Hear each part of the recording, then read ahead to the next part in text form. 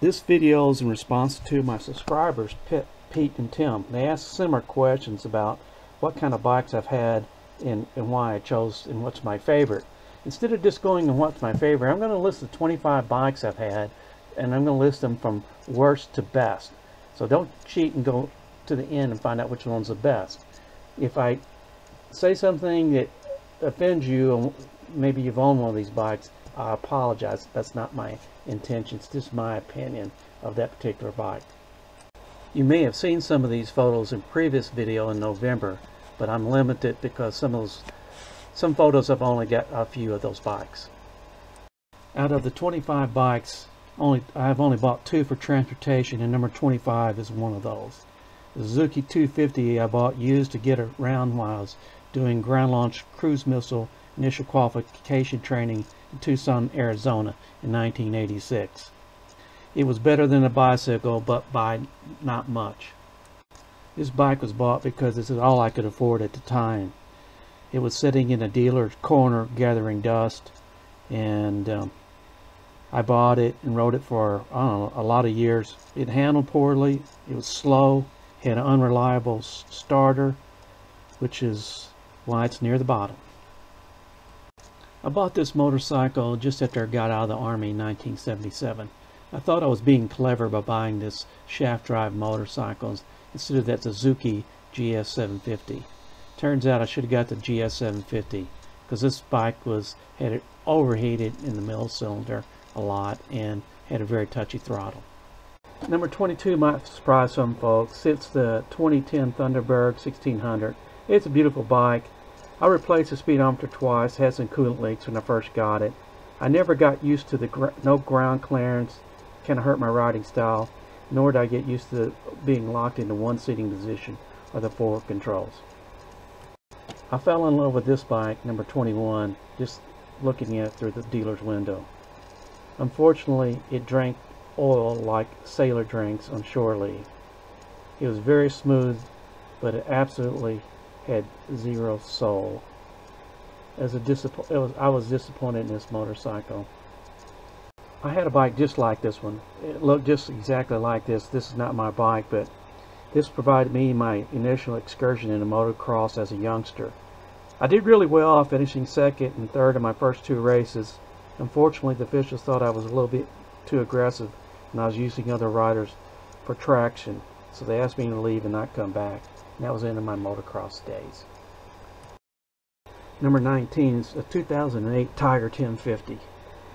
It's better in every way than my 2001 955 Tiger, except neither my wife nor myself liked it as much and never did click with this orange Tiger. Nothing wrong with the bike, I just never did click with it. This bike originally came from one of my buddies, Brian, who died.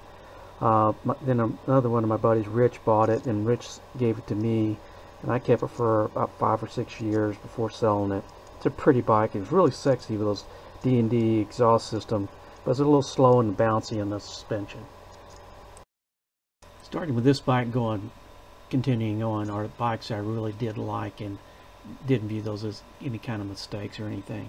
This is a 94 Gaspin 500, the only sidecar I've ever had.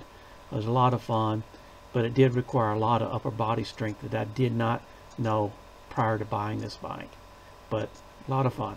The 1996 Thunderbird here is on the left and number 18 is on the right. I sold this to myself when I was a sales manager. Did a good job on negotiation. I outfitted this with a Corbin seat and a stay-tuned exhaust, which is great. My fondest memory with this bike is slaying a Harley out on the street. It was awesome. Number 15, a 2006 Triumph Scrambler. I rode this one and I had a lot of good fun riding it out on the desert trails and logging roads, but I did it very, very slow. This bike you can do a lot of things on this bike, but it's really not suitable for any all-day runs at high speeds, which I learned the hard way. This 250 I bought in Germany for transportation, but it turned out to be much more than that. I rode it all over the place. I put some Z-bars and raced a gearing on it so I could ride out in the Autobahn, but mainly I used it to race Porsches down the mountains. This is life-saving motorcycle as far as sanity goes, living in an army barracks. Number 13, the Kawasaki A7 Avenger, my first motorcycle that I owned. Is very quick as long as you had 20 or 30 spark plugs with you.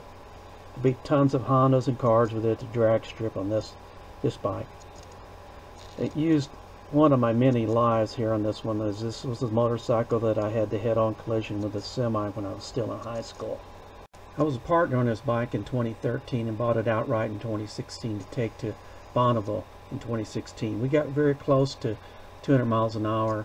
We got to 196.7 miles an hour, and we got also very close to crashing. And as soon as we got back the next week, I sold it to Mr. Bill's son Jay. It's way too much temptation for me to have it for a street bike. I bought this from my very kind neighbor, sold it to me. It only had that 3,500 miles on it when I bought it. It was in great shape. Got it running and rode it for a couple years before selling it for about 4 times what I paid for it to a collector. But this money was used for a good cause, helped me finance my Bonneville Salt Flats trip. But really love this bike. From this point on are bikes that I would buy again.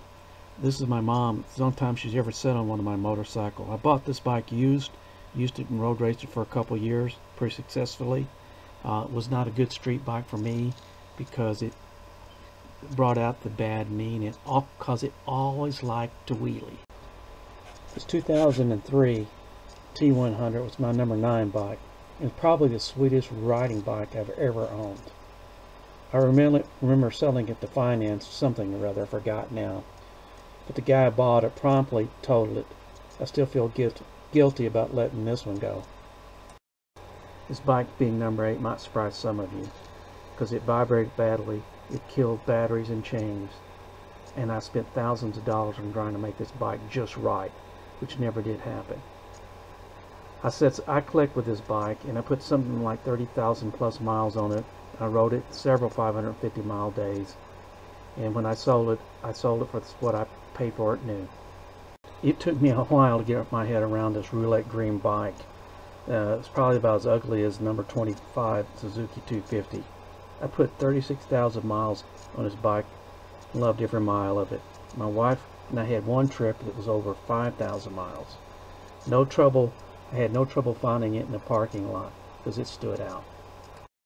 And number 6, the Royal Enfield Classic 500. Light, cheap, and my eyes a beauty. Just like looking at it. Never had so much fun riding 50 miles an hour in my life. I'll probably be able to ride this bike well into my 80s. I wasn't expecting to buy a BMW again, but since I saw this Lupine Blue machine, I fell in love with it. I didn't expect much in terms of performance and handling, but I have been pleasantly surprised on both counts. It just needs a little bit better wind protection, and I would lower the foot pegs just a little bit for longer rides. But it's been a big surprise, a pleasant surprise. By all accounts from all the family members, this is the prettiest bike I've ever owned. It's been modified from 55 to 85 horsepower. I was able to run 140 miles an hour at Bonneville in 2016. It still looked like new when I sold it to Mr. Bill after owning it 10 wonderful years. A great bike. This is number 3 after only 3 months, and eventually may become my best bike. It's easy and comfortable to ride.